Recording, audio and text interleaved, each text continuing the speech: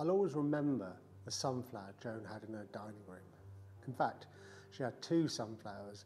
One was on a cushion and the other was a painting on her wall. These sunflowers always took pride of place, but I never asked Joan why. After Joan died, we discovered a folder full of drawings and photographs and sketches which told the story of this specific sunflower. As it turns out, Joan had painted in the 1950s, and she'd used this design to teach her textile students how to create repeat patterns.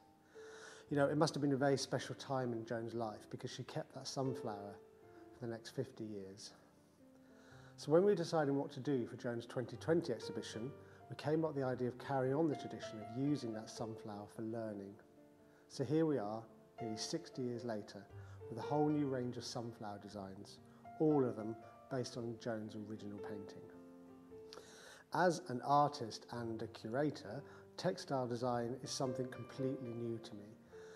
So it was intimidating to think that I had to create these new designs, but it was also joy to go into the history of Joan's teaching and to find out how to create textiles.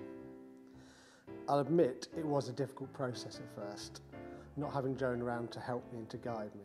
But luckily Nigel was on hand and he absolutely loves textile designs, so we started work on the ideas together. I come up with the basic concept and Nigel would give me colour advice and aesthetic tips. And then I'd go away and I'd finish the design.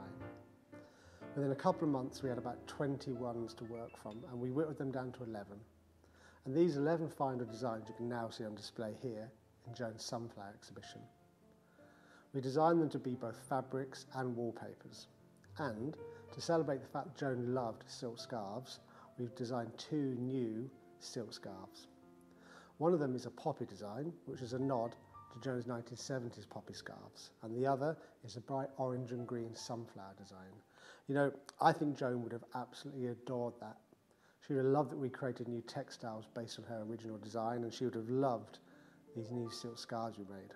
I could just see her in the gallery dancing around and wearing the new silk scarf and showing off. She would have been so proud, and we're so proud to do it for her.